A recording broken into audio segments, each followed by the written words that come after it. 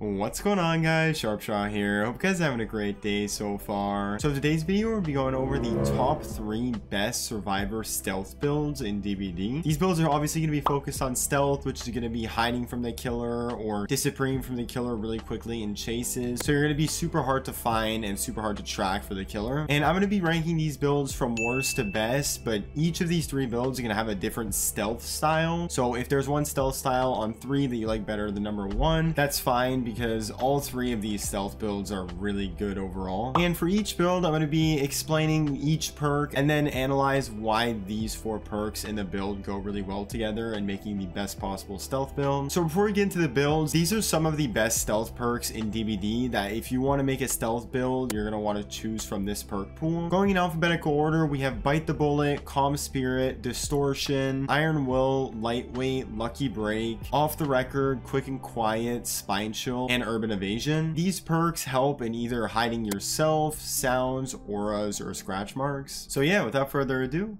let's get right into the video. Coming in at number 3, we have the Vanish build, which has a focus of disappearing from chases as quick as possible. The 4 perks in this build are Lucky Break, Overcome, Quick and Quiet, and Iron Will. Having no scratch marks and no pools of blood on your first hit taken in a chase is going to make you super hard to track, and it should basically assure that you're going to escape your first chase really quickly and really easily, because the killer is going to have such a hard time finding you. With Overcome, you're going to gain even more distance from the killer whenever you get hit, so this will allow you to quickly run away and gain even more distance in a chase, or potentially even hide from the killer with that much of a speed boost. Quick and Quiet suppresses the loud noise notifications of vaulting or entering a locker. So in a chase, if you see that you're cutting the line of sight from the killer and the killer doesn't know where you are, you could quickly run into a locker and not reveal yourself with a loud noise notification, or you could even vault a pallet or a window really quickly and not give any information to the killer, which could allow you to gain even more distance in the chase. Finally, Iron Will is a fantastic perk to have on here. You're going to be injured a lot, and the fact that all of your injury noises are going to be suppressed 100% at tier 3 and the killer won't be able to hear you at all is really good in hiding from the killer. So these 4 perks work really well together, because you have first the Lucky Break and Overcome combo. Whenever you get hit in your first chase, you're almost 99% guaranteed to escape that first chase, because once you get injured with Overcome, you're going to gain a huge speed boost away from the killer, and since you won't have any scratch marks or pools of blood, and you won't have any sounds with Iron Will, and on top of the fact that with Quick and Quiet you can vault anything or jump in a locker with no noise notification, means that you're literally going to give the killer 0 information and be so far away from them that you should almost guaranteed escape that first chase and many chases after that really easily with Overcome as well. Coming in at number 2, we have the Silent build. This build focuses on being as quiet as possible in the trial, and the 4 perks in this build are Urban Evasion, Sprint Burst, Calm Spirit, or either Iron Will or Spine Chill. Urban Evasion allows you to quickly crouch walk around the map way faster than you normally would have. This allows you to not alert the crows around you and not be really loud when you're walking through shrubbery or something like that. And when you're crouching, you're going to be harder to see from the killer because you're going to be hiding behind objects and stuff like that. So you're going to be really quiet and really hard to see, and you're still going to move around pretty quickly. The second perk is Sprint Burst, because this is a fantastic exhaustion perk, because if you use this at the start of a chase, you can either gain a ton of distance and extend the duration of the chase for a really long time, or if you do get a ton of distance and you cut your line of sight and the killer can't see you, it also gives you opportunity to even hide. Outside of chases, you can also use Sprint Burst to just quickly move around the map from objective to objective if you'd want to. Calm Spirit is really good against killers that make you scream like Doctor or Trapper and not alerting them, and it also makes sure that you don't alert any crows around you at all, so even if you aren't urban evasioning, you won't alert any crows. The 4th perk is up to you. If you want to run Iron Will, you could do this to be even quieter when you're injured and not make any injury noises, or if you think that this build makes you quiet enough, you can also go this Spine Chill route, which will help you know when the killer is coming at you and either give you a really big head start in the chase with Sprint Burst, or allows you the time to urban evasion away and hide from the killer. So these perks work really well together, because you have the Urban Evasion and Sprint Burst combo, which you just urban evasion around the map and save your exhaustion, and and then use your sprint burst whenever you see the killer come up close. And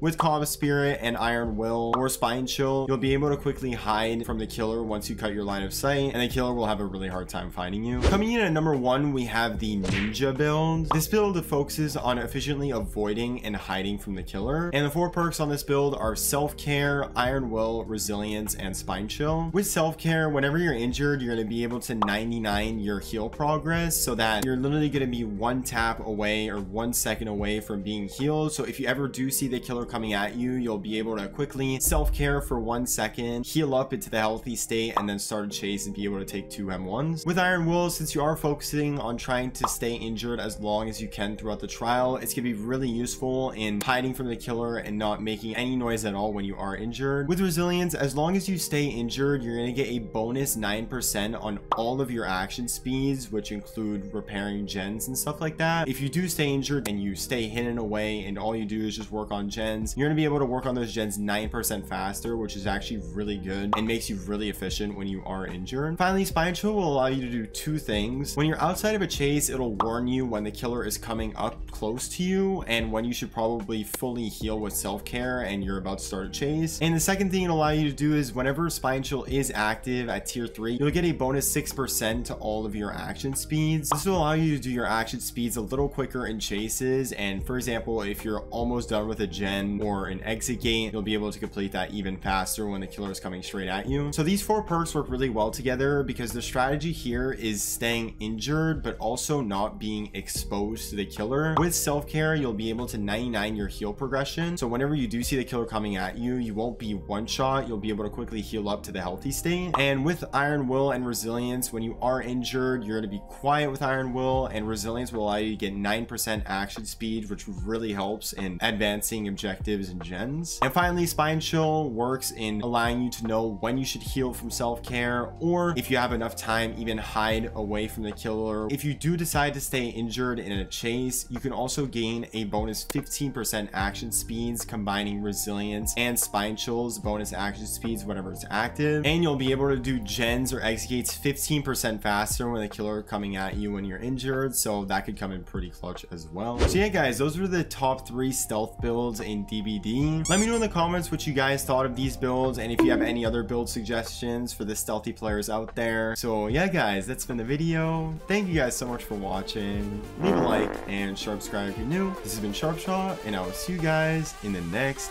video.